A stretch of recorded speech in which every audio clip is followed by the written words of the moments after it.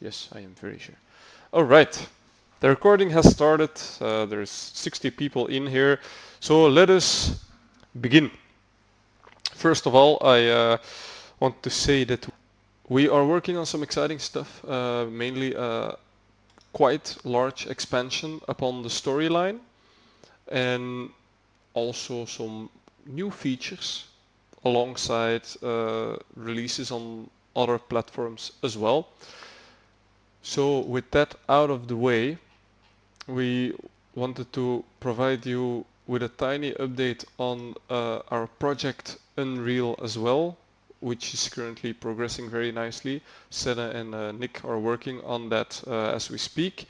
Mainly background stuff, so not much to show yet, but once there is much more to show, we will definitely be showing you some of that stuff or some of the screenshots, maybe even, have a sneaky peeky testing build available that you may try out so that you can see what changes will come to it.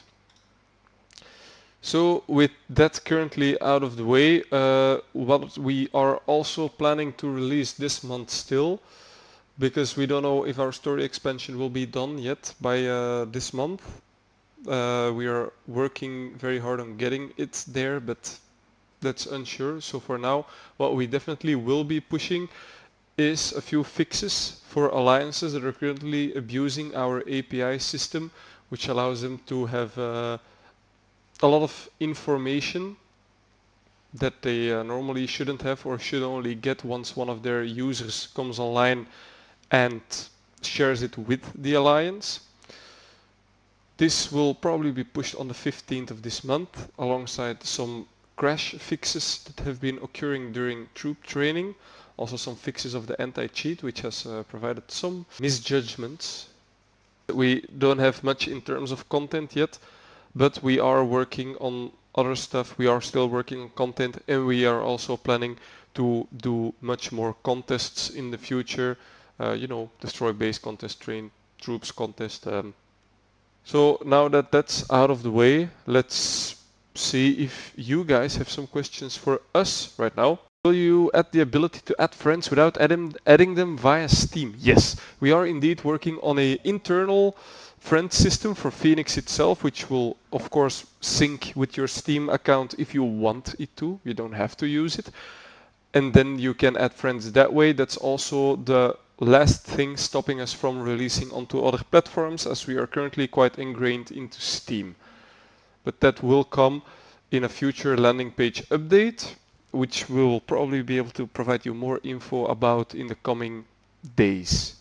How has the development been in general since the last update you gave us? Well, I have been sick and I have also been working on my day job, to say. So not too much. The most work that's been done is on Unreal, or Unreal has seen the most work. After that, it's mainly been a lot of bug fixes, talking about new future content updates, working out the content updates, working with the other people, with the 3D modelers and the artists and the programmers to work on the new game update. So can't say much on what it is yet, but it is coming along nicely. It is progressing. One of our guys is also getting ready to make a trailer for it. So once that's out, well, you'll definitely be able to see it, and that should be really nice. We can't mention that we have like way more artists working on this than we had before. It's like a really big project, so it's really something to look forward for. We also have a very nice event planned in the coming future. So you'll also love that one. I'm very certain of that. Any upcoming Uh, performance improvements is another question from Lucas. Andy, sorry. don't worry about it. Basically, yes, we are working, or well, Brian is working on ensuring that the front-end page no longer takes up half your CPU. But those are very difficult things because it's ingrained into how the UI works. And then also, of course, Project Unreal is also a massive performance improvement, but that won't be incoming very soon. Will there be any more content to do? As a new player, my whole experience so far is opening the game, collecting, upgrading, closing the game for 3 hours, repeat, which is fine, but it feels a bit too slow. Yes, we are planning to add a lot more content, a lot more stuff for you to do, and then when we also add a lot more back-to-back contests or other types of events that you have, well, more to do, that you have stuff that you can do, maybe some quests that arrive daily. We definitely have that on our roadmap to provide you with that as soon as is possible. Are we gonna redo the in-game UI? Well, we haven't really had plans for it, but if it's something that you'd like to see, you can go to our polling website, like polls.galaxylifegame.net, and ask there for a makeover of the UI. But currently we don't have any makeovers for the UI in plan. When Starbase 10?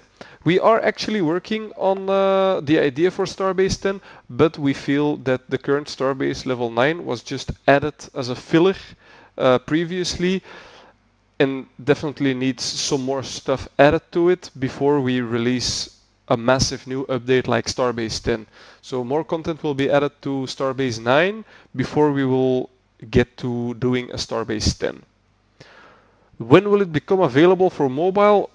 That will be as soon as the Unreal project is done, but that's still on the roadmap. We don't know when it'll be done. It can be done next year, it can be done way later. It all depends on the speed of our development and how many developers we can put on it, also how many developers we have that can do it. So yeah, when Battlelog fix please should be a priority there.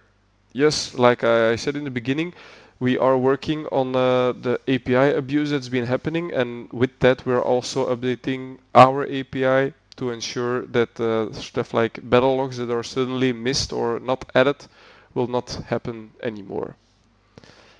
Have you considered adding a mode where you are introduced to the new mechanics by attacking pre-made bases with pre-made armies? Personally, I don't really understand how all the units work, and I feel like this could help. That is actually a very interesting idea. While we haven't considered that yet, that's a good thing to put on the roadmap. Andy, write that down. So probably one of the best ways is to add an in-game tutorial system where you just like, hey, so there's new units, would you like to do the tutorial for them? Or that you can open and then just be like, okay, so I actually don't know how to work with flamethrowers, so can I open a tutorial for it? It'll require quite some work, but would definitely be a good addition. When are Starlings changing colors? Well, that's an excellent question. I will look into that. I will provide you with an answer and a release date for that feature, because that would indeed be a really nice feature to see. The player base seems to like it. It's whatever. Then we add it, and if at a later time they're like, holy shit, we actually do hate it, then we just remove it. That's the beauty of game development. You add stuff that you worked on for months, and then you can remove it. Yeah, someone just said do cosmetic things really need to make sense lore-wise. This is exactly how I feel kind of right now, because both does and doesn't make sense, but in general, all the other Starlings and like the art, etc., is still like orange for you. Like, you could imagine your Starlings are still orange. They just look different. Yeah, so yeah, should be fine. A wall tool for building mode, that's not a bad idea. News about the new war system or a moving online mechanic. We actually had a talk planned about that today to discuss possibly adding or changing the war system in a few ways, but due to annoying circumstances, that call was postponed.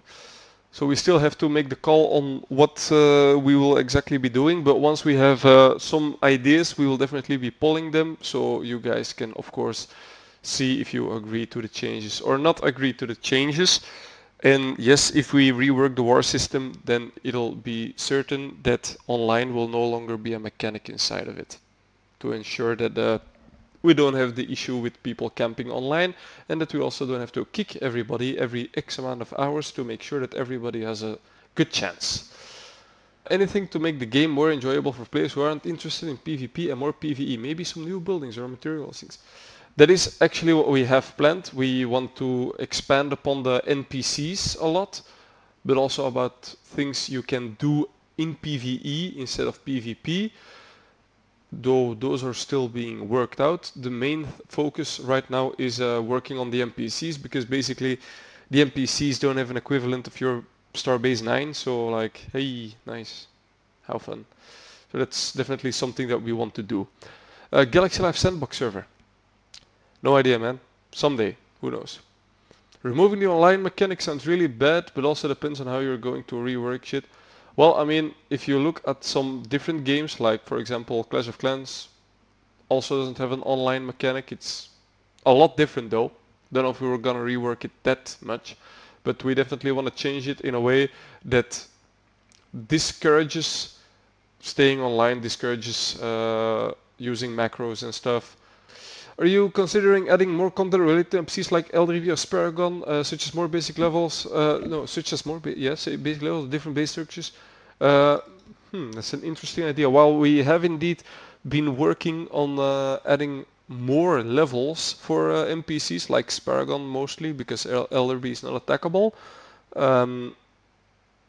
For people who are not familiar with the game strategies, that kind of goes back to the question that we got before, where somebody asked to add some tutorial system, and then once we add a tutorial system to that, then you can more easily learn the game, get more familiar with strategies, maybe think of some more strategies.